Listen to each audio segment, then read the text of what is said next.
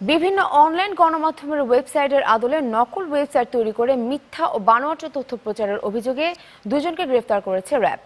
রাজধানীর মোহাম্মদপুর ও গাজীপুরের টঙ্গী থেকে তাদের গ্রেফতার করা হয়েছে। র্যাবের আইন ও গণমাধ্যম শাখার পরিচালক মুফতি মাহমুদ খান এ তথ্য জানিয়েছেন। গ্রেফতারকৃতদের কাছ থেকে ল্যাপটপ ও মোবাইল জব্দ করা হয়েছে।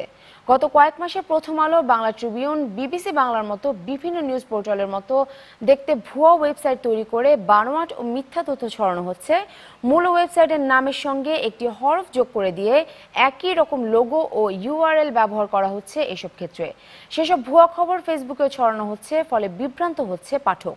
সংবাদ মাধ্যমের ওয়েবসাইট নকল করে উদ্দেশ্যমূলক ভুয়া খবর প্রকাশের অভিযোগে এর আগে গত 24 নভেম্বর এনামুল হক নামে এক তরুণকে গ্রেফতার করে র্যাব।